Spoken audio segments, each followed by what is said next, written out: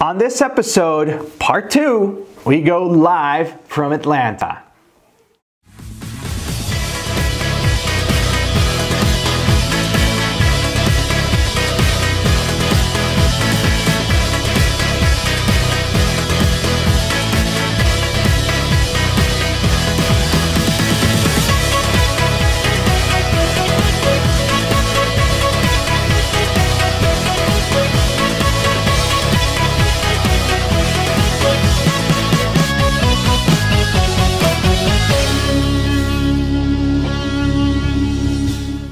Hello everyone and welcome to episode 45 of the AskDrA show. This is a part 2 of the question and answer session we made out at the Weight Loss Surgery Conference, SouthEast Weight Loss Surgery Conference in Atlanta. And we had a ball. We got to meet a lot of patients, new patients, former patients doing fantastic, losing a lot of weight. And of course, we had a question and answer session. This is a part 2. If you haven't seen part 1, it is episode 44. So you can look it up on Facebook and on YouTube, which is simple to bring it up. So you can take a look at that show too. So this is part 2, and let's get into the show then. How long after surgery can you drink coffee?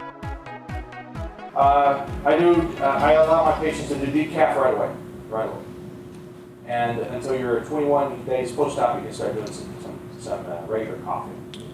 The reason is stomach takes about 14-21 days after to heal, and after that time, it's practically impossible to make that sleeve come apart. So after that time, you can resume. Which procedure do you suggest for a woman who has never been pregnant? All right.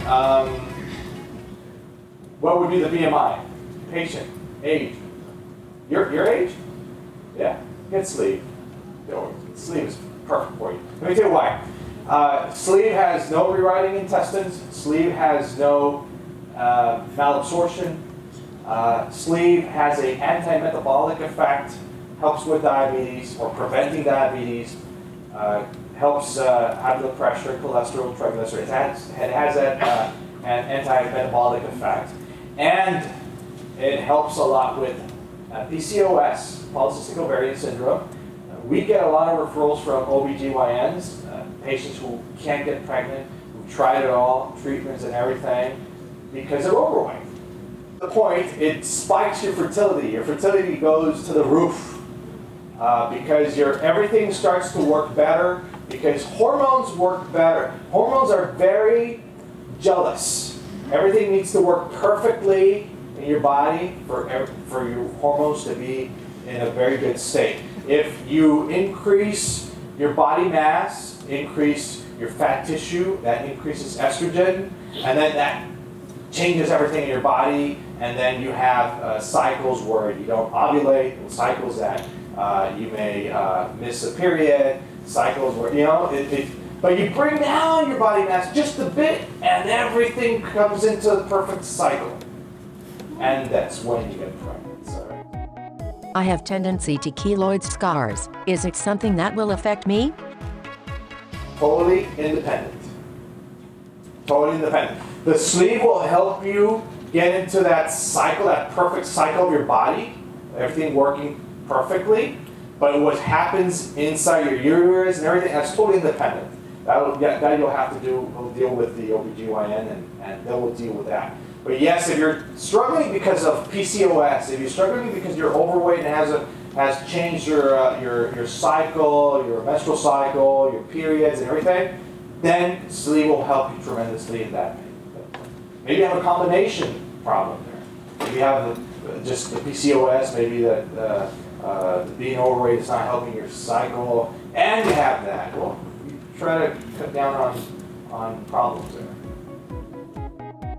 Do hormones after surgery tend to spike? See, look at it this way. It's like, trying to put it in a very simple way.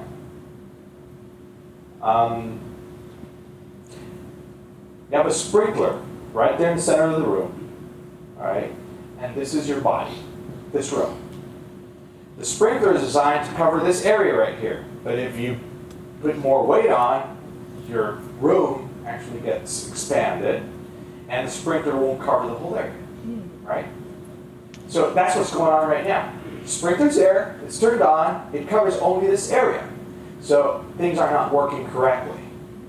But if you start to reduce your body mass, which you are, all of a sudden you get to this room and everything works better, perfect the way it was designed to. So it's not that the hormones will be the sprinkler, what they're actually covering, right? So the hormones are there. It's not that they're spiked up or they're going to come down to the ground, they're going to be altered. They're designed to cover a certain area. Can a sleeve convert it into something else? But the cool thing about the sleeve, you're talking about the sleeve, right? The cool thing about the sleeve is it can be revised. So you're thinking about getting a bypass maybe? Well, you can get a sleeve, and down the road, if needed, you can switch that to a gastric bypass. But the other way around, bypass to a sleeve can't be done. But from a sleeve, you can convert that to a duodenal switch, you can convert that to a BPD, you can convert that to a gastric bypass. You got options. But you go to the bypass, you put your bridge. Why do you use a smaller bougie? So the question is, why use a smaller bougie? The bougie is a French word, rendezvous français. So it means candle, but it's a calibration tube, like the size of a candle. Candles can come in different thicknesses, and it's the same as those tubes.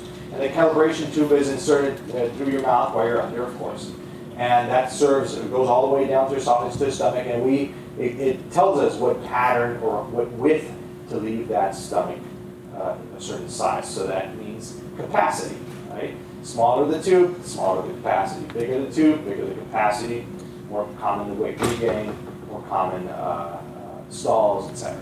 So that's why. The smaller, of course, keeping it in a safety range, right? You don't want to do that in a sleeve, you know? It's just, you'll be able to eat a spaghetti, but vertically. So that was it for episode 45. I hope you enjoyed the question and answer session. Question of the day is, where would you like me to go speak? Answers right here on the comments section. I look forward to hearing from you, and we'll see you on episode 46. Take care. God bless.